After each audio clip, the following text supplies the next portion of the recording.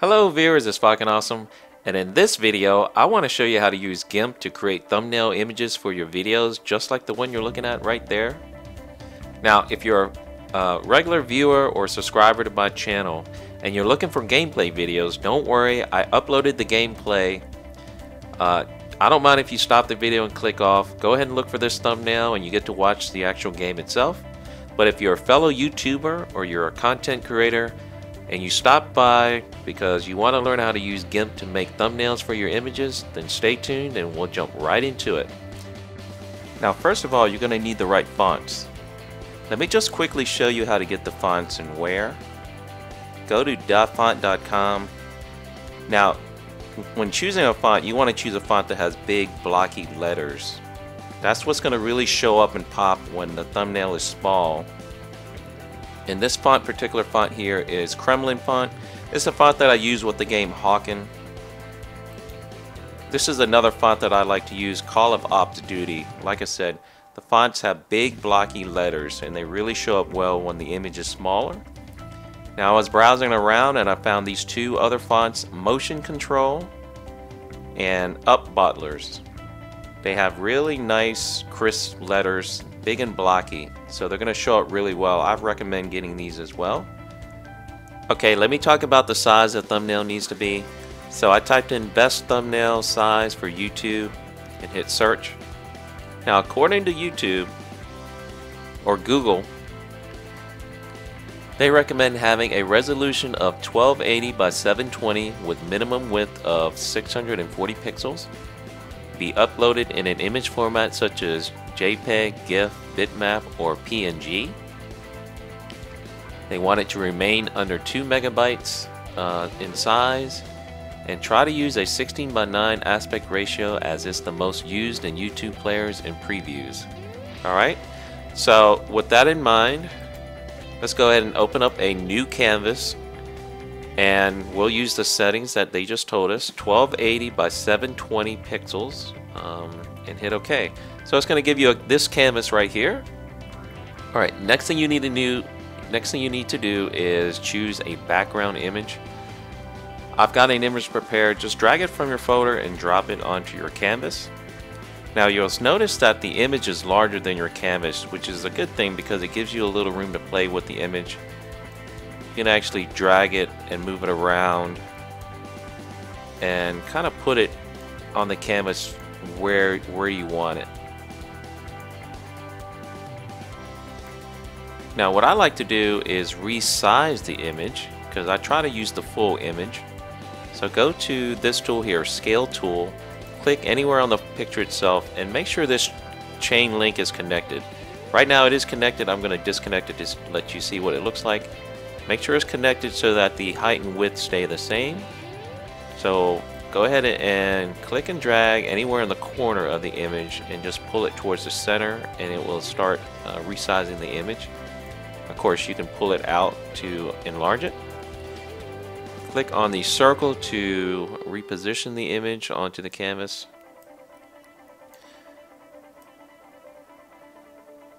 Now let me see. I think we're going to go with this right here. Just putting it in the corner. And I'm going to hit scale. Okay, so basically I wanted these two mechs in the image. I didn't really care for that one. And the silhouette or the back of these two guys is okay. Alright, so now that you have your background image set, you can go ahead and put the text in there. So go to your text tool, this black A. Click on the canvas, hold and drag and draw a box. Now you can always resize the box, so don't worry about that.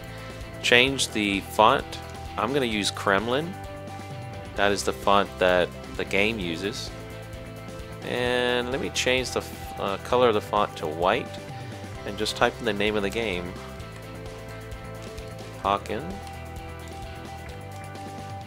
Now the K is reversed on purpose. That's why I'm using the Kremlin font, because that's how the game does it. So like I said, you can resize the box at will by grabbing this big square here on any corner, and once you're done, just go to the move tool here. Now, when you're moving text around, okay, you have to grab the actual text itself. You have to click inside the text. And sometimes when the text is or the image is really small, you're grabbing like the background image, and the background image moves. Now, when I first started using Gimp, it was driving me crazy because it was kind of like small text. I was trying to grab the text, but I kept grabbing the background image. So that's something that I wanted to point out to you, the viewers. When you're moving text around, make sure you grab inside the text. Alright? And also, for thumbnails, you want to stay off the edge of the image. At least a 1/4 inch, because YouTube will cut off the thumbnails if they're right up against the edge like this one. Alright, so any corner of the image itself, stay about a 1/4 inch off of the edge of the image. Okay, so I like that position there. So the name of the game is Hawken. I've got the title of the game in there. I want the title of the game mode, which is going to be Deathmatch. So let me change the font to Kremlin again. And let's go with maybe red. Let's go with the bright red and type in Deathmatch.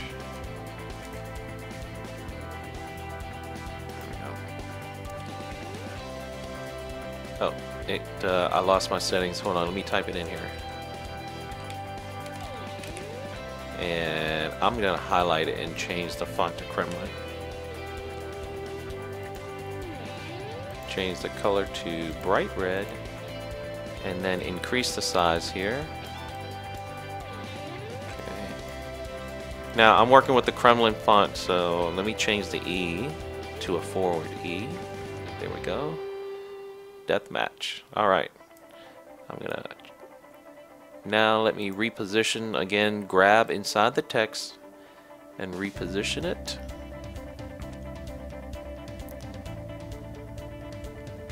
Okay, so I like that position. I'm actually gonna move the word Hawken so I can kind of center it on top of the word Deathmatch.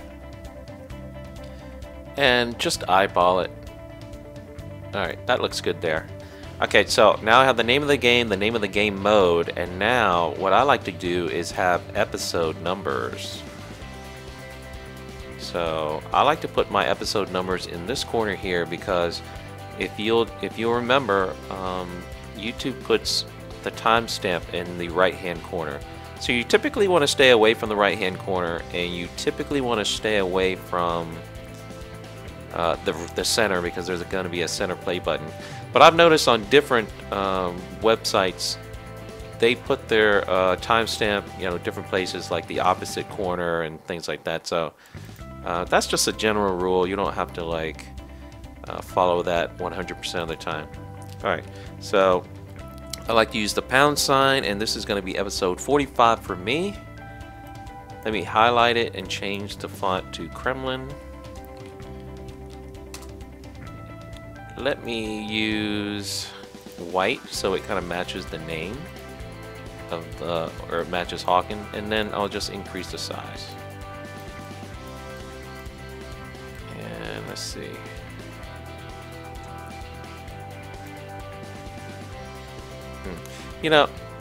I don't like the look of these numbers. So let me change it to Call of Ops Duty. There, I like the look of this number here. And actually we can increase the size now that it's a different font. Okay, click on the move tool to unselect. I think we can get it just slightly bigger, because it is a thumbnail, so you want these things a little bit bigger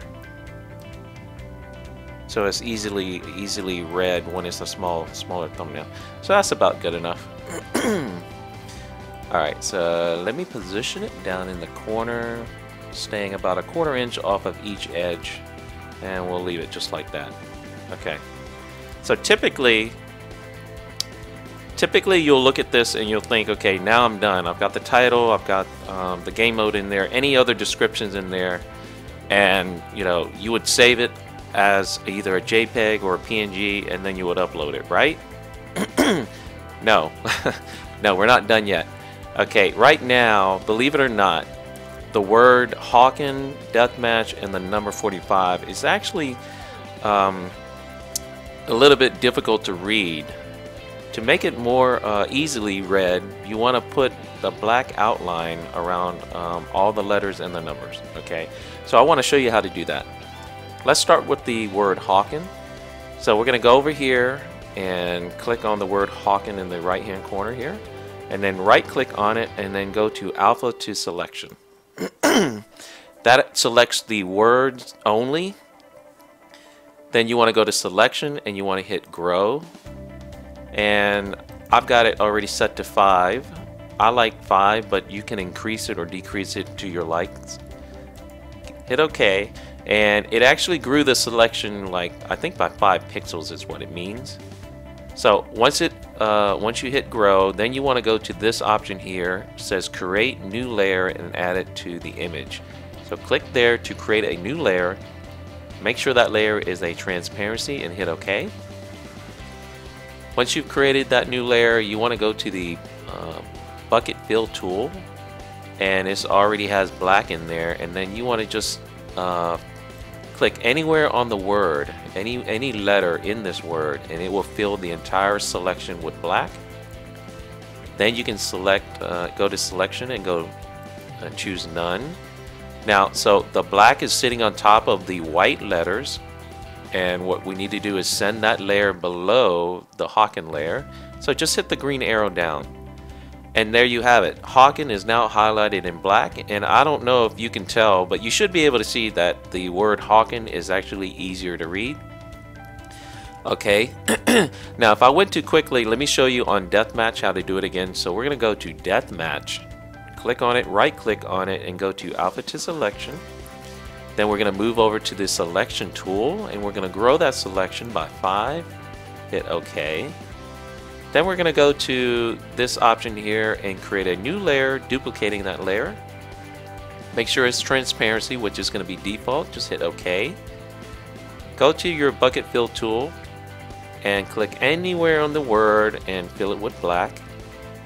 Unselect it. Excuse me. And then send that layer below the first layer. So just hit the down arrow, and there you have it, Hawken Deathmatch. And you should be able to see that it is easier to read. Okay, one more time, in case I did it a little too fast, I'm going to do it with the episode number 45. Alright, going a little bit quicker, click on 45, right click on 45, go to alpha to selection, selection, grow by 5, click OK. Duplicate the layer by choosing this option here. It's going to be default to transparency, so hit OK. Go to your bucket fill tool. It's filled with black. Click anywhere in the letter or number. I'm going to hit the pound sign this time. It will fill it with black. Then you have to unselect it, selection none, and then click the green arrow down to send it below. Okay, and there you have it. That is actually, now for me, that is finished. I like the way it looks. I've got the name of the game, I've got the title of the game mode, and I've got my episode number. So let me talk about saving this image in the different formats. And this is one thing that was confusing to me when I first used Gimp. Okay, so Gimp has its own file format, which you will access using the save, save as, and copy as features. Now, you'll use these to save it like as if you want it as a template. So that's what I'm going to do. I'm going to save this as Hawken template 01. Okay, so now that I've saved it as a template, I can load this back up, and I can drop any image that I want onto the template.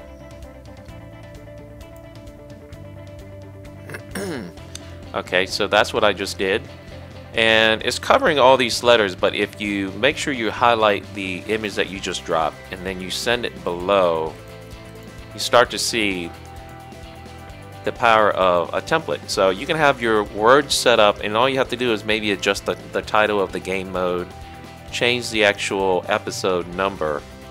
But if you like the title of Hawken, it would stay the same. You can readjust the size of the image to make it fit.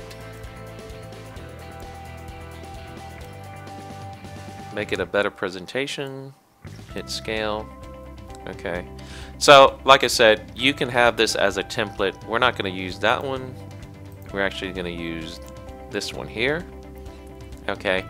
So that is the save as, and I like to say save a template. But we don't want templates right now. We need actual images that we can upload to YouTube. So that is the export as option here. So I like to go export as, and it's going to be, instead of a template, it's just going to be Hawken thumbnail and my episode number, Hawken thumbnail episode 45. And right now it's set to PNG, but if you select here, you can access the other file types such as JPEG, GIF, or bitmap.